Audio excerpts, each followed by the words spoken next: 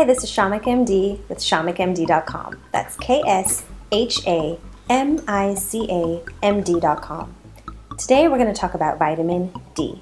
Vitamin D is one of the most unique vitamins, and the reason it's the only vitamin that our body creates when it hits sunlight. So sunlight hits our body and the vitamin's created, and there's nothing else that exists like that. What happens is when the sun hits our skin, there's a different chemical reactions that take place and create vitamin D3.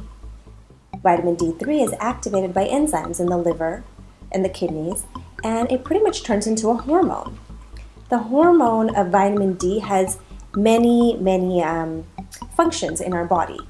Now, you don't need to be in the sun that much to get enough vitamin D. If you're just in the sun for 15 minutes, 3 times per week, it's more than enough vitamin D to meet the requirements. And vitamin D lasts for a long time in our body, so it will do its lasting when you sit out in the sun.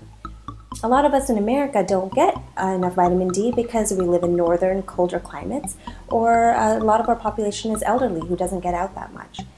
The reason vitamin D is important is because it feeds into our brain, so our mental capacity is affected. It's the absorption of calcium and phosphorus. It's involved in the heart system, in our immunity, in bone strength. It's very much a crucial ingredient to have.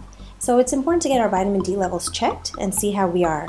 There's a lot of herbs at ShamikMD.com. We have a natural herbal formula to help supplement your nutrition with vitamin D. And you can find that at ShamikMD.com. That's KSHAMICAMD.com. Thank you.